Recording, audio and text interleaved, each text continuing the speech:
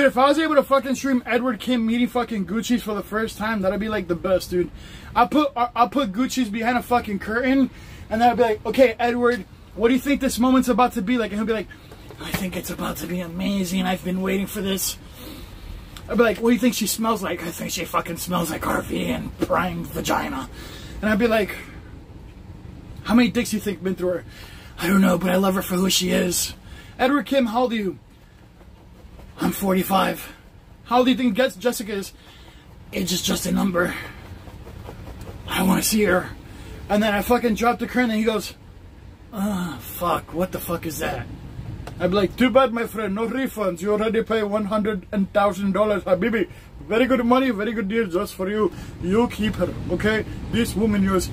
I don't want this bitch no more. Mando, I'll give you $15,000 for you. Be like, well, my friend, what's going on? I'm not gay. I have enough money for us to live happy forever, dude. Come on. I'll be like, my friend, Edward Kim, that is not good offer. You want good offer? You give me $555 million, habibi. I don't think I have that type of money anymore. Mando, come on, man. Please help me out.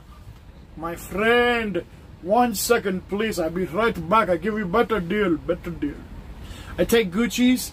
I buy her a fucking new dress. We take it to the fucking beauty salon. We get her fucking hair done. We get her fucking nails done, dude. Her fucking pedicure. The motherfucking... She showers, dude. We fucking put her in a shower, dude. Next thing is like... Oh! Oh! I'm like... Edward Kim, man, I got you, but I'm gonna need that $550,000 though, my nigga. Not gonna happen. Yeah, I think Edward Kim's poor.